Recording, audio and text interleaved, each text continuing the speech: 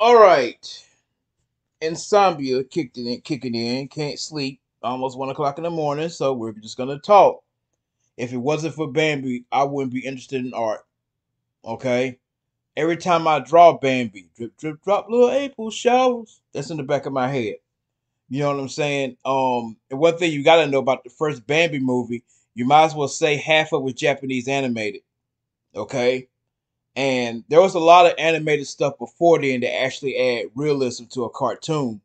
You know what I'm saying? But I think Bambi was the first one to be a motion picture to do it, to be colored and everything. Now it just wasn't the first one to win an award. You know what I'm saying? Snow White was.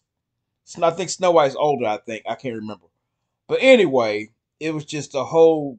The backgrounds were painted, and it just had like a mystical feel to it. It just hits home for me.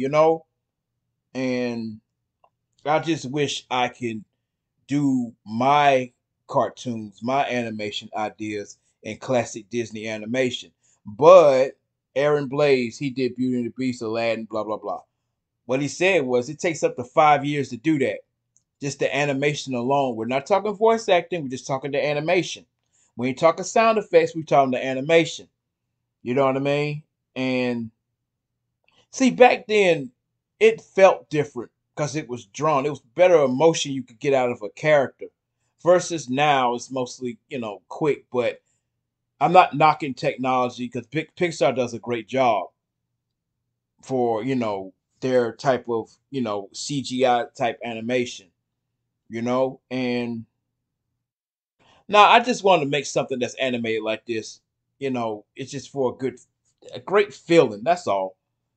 See, I'm not trying to get all amped up. I'm not trying to be cursing or whatever. It's just you only got so much time on this planet, you know, and you be having dreams and all this other stuff, but you're gonna have to put the motion in. You're gonna have to put the momentum in. You're gonna have to put the thought in. You're gonna have to put your hopes and prayers in, because it's not just gonna come to you.